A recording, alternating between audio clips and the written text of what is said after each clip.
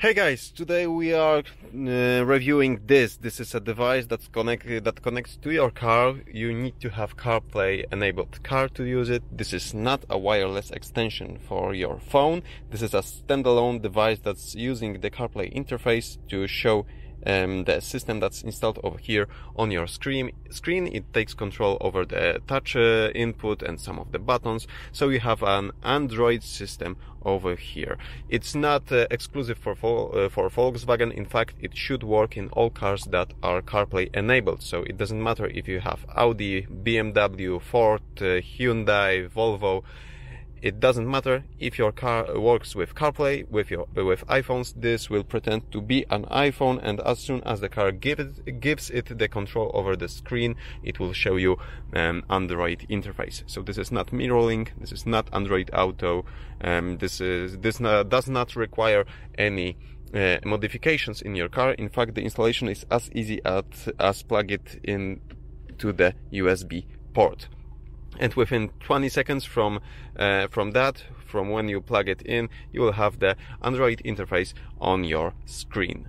So let's quickly go through the technical specification, the basic stuff. We have 2 gigs of RAM over here, we have 16 gigs of flash memory, and the CPU over here, the system on the chip, is a Cortex A53 ARM V8L, and it's clocked between 480 and 1800 megahertz. The extended technical specification will be in the description below this video. If you have any questions, leave them in the comments below. And right now I'm going to show you the fun stuff, so I'm not going to talk much. Let me just show you what you can do with this device. Just remember to be responsible. Don't watch videos while driving. This is meant for your passengers or for you when you are at standstill. For example, I'm using it while I'm eating in a drive-thru. Okay, enough talking. Let me show you what you can do with it.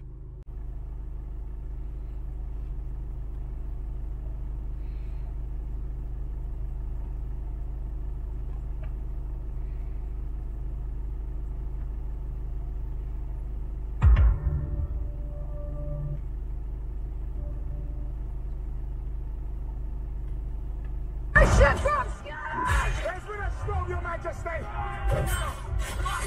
No one's coming! No, we fight along! We cannot surrender Saint!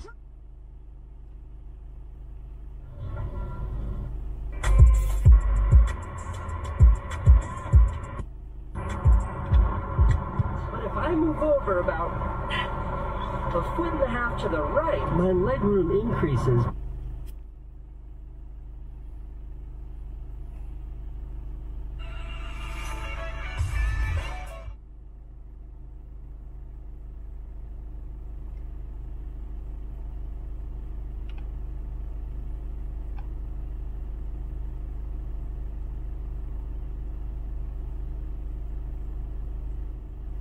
Head southwest.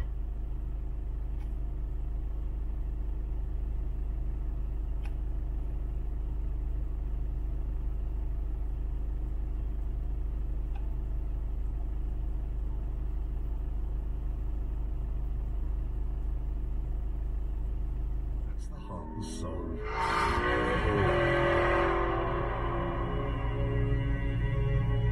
So what?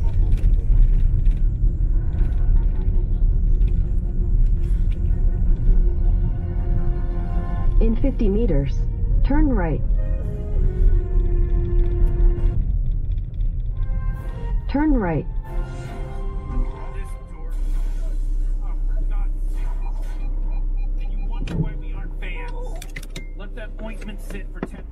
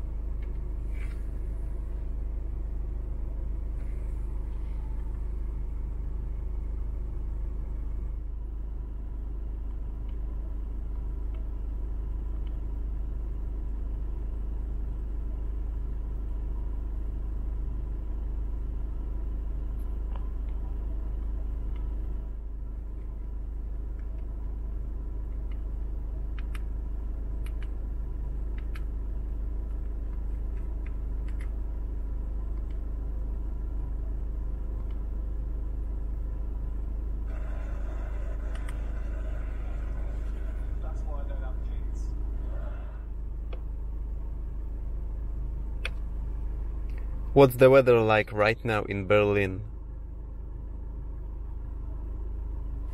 Right now in Berlin, it's 35 degrees and cloudy.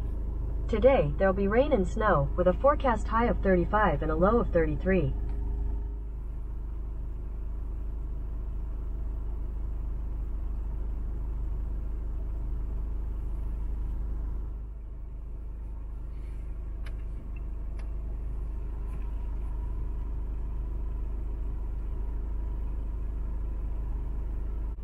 Okay, I think that we can all agree that this device is very cool. If you have an application that you need to use on your car display, this is the way to go. You can also jailbreak your phone or root your Android device, but if you don't have that possibility, for example, there's no jailbreak or root available for your device, or your device is still under warranty, or whatever your reason is, this is a cool way to do it. It's plug and play. It boots up in 20 or 30 seconds.